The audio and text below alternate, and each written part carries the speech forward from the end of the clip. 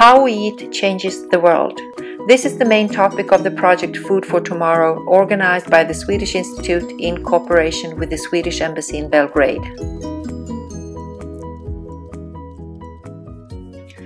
On 1st and 2nd of October 2018, a conference, Food for Tomorrow, Fork to Field, was arranged in Zlatibor in southwest of Serbia. Experts in agriculture, local food producers, and local authorities from Serbia were invited to discuss this global topic from a local perspective, that is, from the perspectives of the ones who are producing our food. Many thoughts and ideas were shared on how we need to have a cleaner environment in order to produce better and healthier food for us and for the coming generations. Join the ride and listen to people who can inspire you to take action for Food for Tomorrow. My name is Andrea Stover. I am originally from California, but I live in Stockholm now. I married a Swedish chef, so that sort of shifted me from thinking about sustainability issues to thinking about food and sustainability issues. I was introduced to the concepts of permaculture and regenerative agriculture, and I also worked with a co-working space called Impact Hub. So together I combined these ideas and started Stockholm Food Movement, and we challenge entrepreneurs to create not only a sustainable food future but also a regenerative one. And the idea of regenerative is that we should repair the damage we've caused in our ecosystem, and we have the best opportunity to do that with food, because you can actually increase biodiversity, you can clean water, you can sequester carbon, like take carbon that we've emitted from out of the soil into the air and put it back in the soil where it can do good and help us grow really nutrient-dense food that will make our bodies and minds and planet healthy. So my name is Mats Janhammar. I work at a company called Living Cities, where we work with social sustainability and urban development.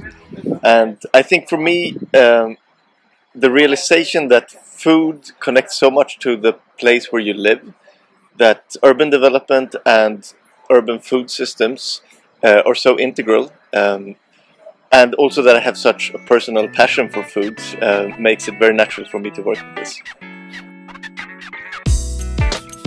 For me, Food for Tomorrow is a way of activating different people in different parts of the food system and giving them a platform where they can meet and share ideas and share problems and challenges and also innovate new types of solutions.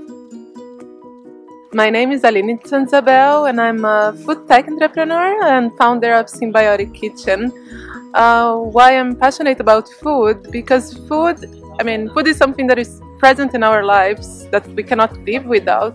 And with food we have the power of changing the world, like changing the way that we feel, the way that we communicate with other people, and so it's a powerful tool to work with.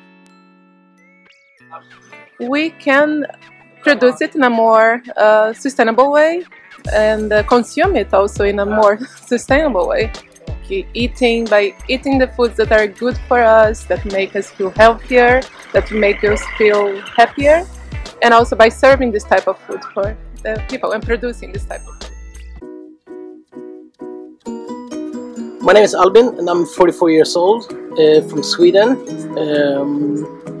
I always had this idea of moving to the countryside and growing my own food. And I also, at the same time, is very interested in society development and how people can take the responsibility and the power of their own lives. So I engage pretty much in my local community, and then I realized that there are almost the same problems everywhere and the same interests, and everything starts with the food as I see it. So that really came natural to me, that start to working with my own interest in growing and how we could provide food for many and find solution for this. My name is Milica Chalia. I produce oatmeal cookies. They're called angeli, which means angels, and maybe that's also the answer to the other question, why am I passionate about food? Because we have chosen to name angels to show that that kind of food is something that makes you feel good and also does something good to you, like, you know, like angels should. You really can make somebody happy with food, comfort someone with food, make someone healthier with food. Unfortunately, you can also make someone less healthy with food, and that is why food really, really matters. Our choices of food, of what we eat, really matter.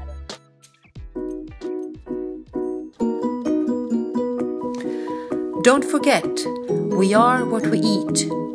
Thanks for listening. For more inspiration, follow Food for Tomorrow in social media and the hashtag #ForkToField.